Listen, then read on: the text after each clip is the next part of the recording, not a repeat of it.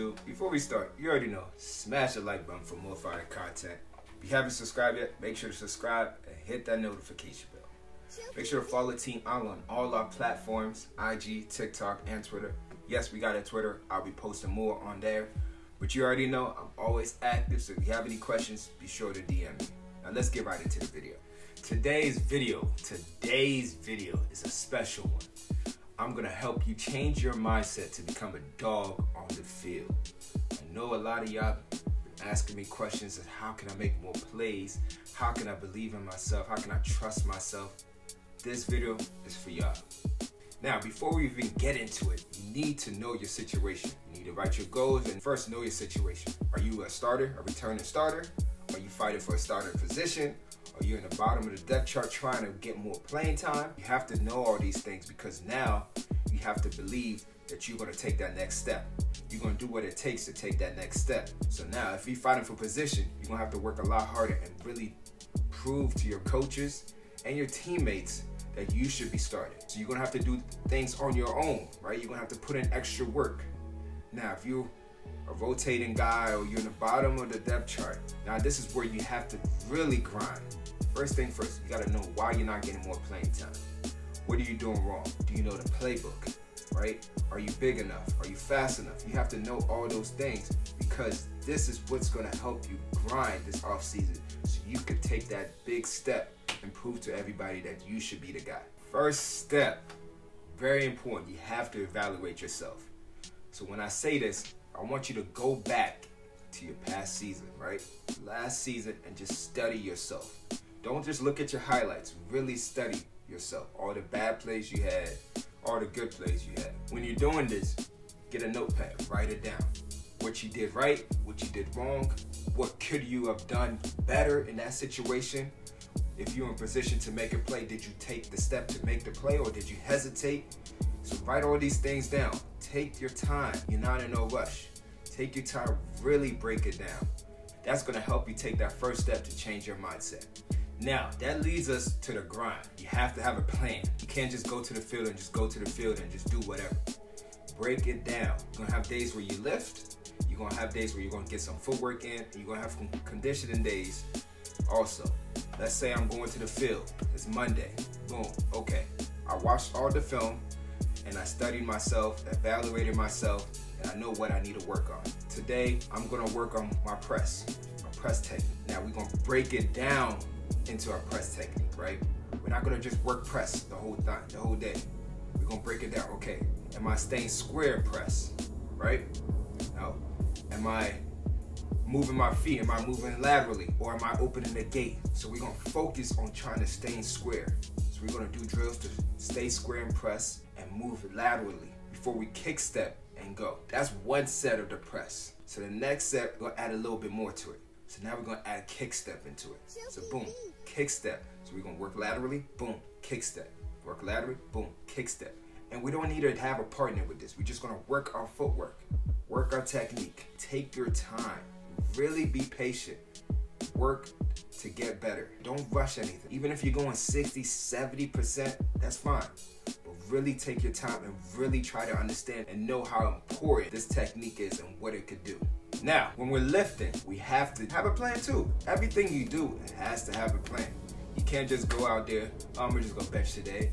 Oh, I'm gonna do some curls. Oh, I see this dude doing this, I'm gonna just do that. No, like you're gonna have to have a plan. Follow your workout plan. Legs day or upper body day. If you're doing leg day, be very technical. When you squat, get low enough. Squat to proper depth. You know what I'm saying? You're doing box jumps.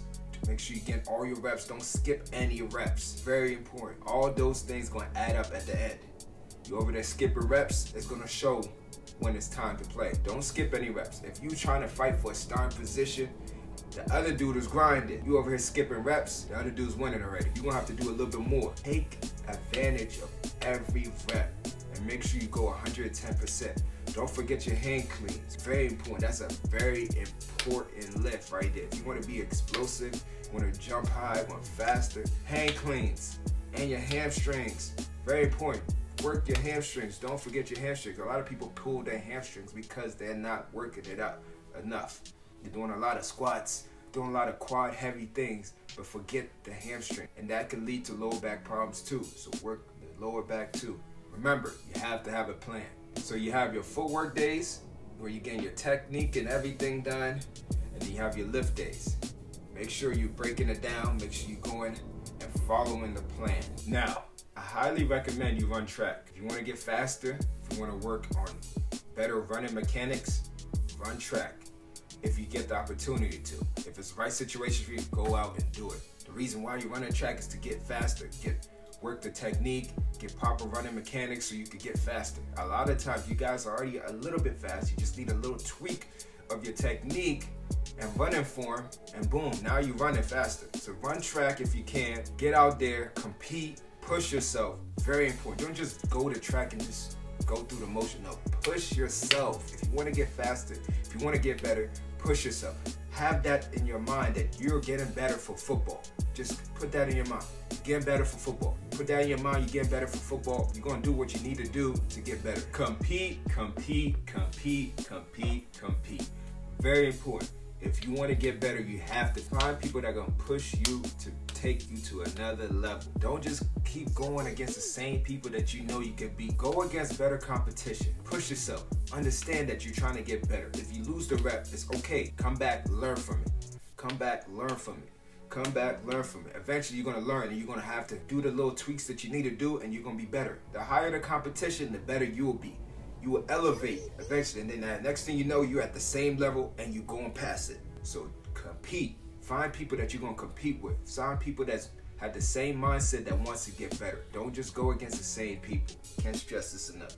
Don't go against a dude that runs a 5'2", who thinks he's a receiver. He's big body, can barely run any routes. No, you're wasting your time. Find somebody who's going to give you some nice routes, who's going to push you, who's going to mix you a little bit. You know what I'm saying? And then record those reps. Very important. Record them. Record your reps. Record your drills. Do all those things and get feedback from your coach, trainer, Team Eyeland. Hey, you know what I'm saying? Ask them, hey, what can I do better? Did I do this right? What do you think? What do you see in this rep right here? You know what I'm saying? Now, everybody's working together. You have your team that's going to help you elevate you to become a better ball player. Now, as you're doing all these things, you're building confidence. You're slowly building confidence in yourself because you're going against better competition. You're putting in the work, and you're watching film and you're studying yourself. So now, as you build confidence, you're going to learn to trust yourself. You're going to see something, you're just going to react instead of hesitating and not being 100% sure if you should go. No, as a DB, you see, you got to go, but you got to believe it, right? You have to believe what you see. If you don't believe it, if you hesitate, the receiver's going to catch the pass. Or that's the difference between you getting an interception and a PBU right there. You want to make plays. Your goal is to make plays. You want to get better. You want to elevate yourself to become that starter. You want to dominate next season. So you have to be able to believe what you see. You have to be confident in yourself. Trust it. You put it in the work now so you can be confident in the fall. Just put that in your mind. Whatever you do, you're working to get better. You're building confidence. You want to dominate. You want to be that guy next year. One thing I stand by all the time is to bet on yourself, no matter what the situation is. I'm so confident in my abilities that I am going to bet on myself. It's going to be in my hands. If I don't make it, it's because of me. It's not going to be because of somebody else or my coach or no. I'm putting in the work now because I know I can be great. I'm going to bet on myself. I'm going to do what it takes to put myself in a situation where I could be that guy or take that next level or go to college or go play professionally. I'm going to do what it takes so I could be in the right situation, put myself in front of the right people so I could be where I want to be. Don't ever put anything in nobody else's hands. That's one thing you want to learn from this video right here.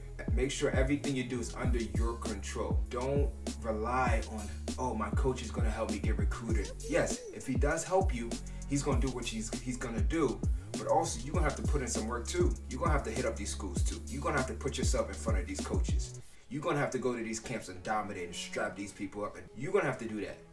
At the end of the day, the coach can just give you, hey, this is my player. I hope you like him. Here's his film.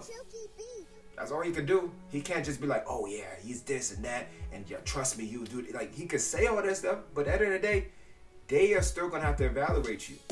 They are gonna still have to see you in person and see if you're really that guy. All these coaches, you know how they are. Oh yeah, he's 6'2", 220. Meanwhile, you're 5'10", 180. You know what I'm saying? So that's why they want to see you in person. And that's why I say you always want to better yourself. You always want to put yourself in a situation where you can control it.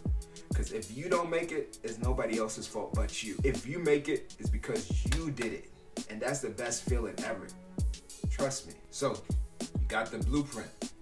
You got the steps. Go and follow those steps.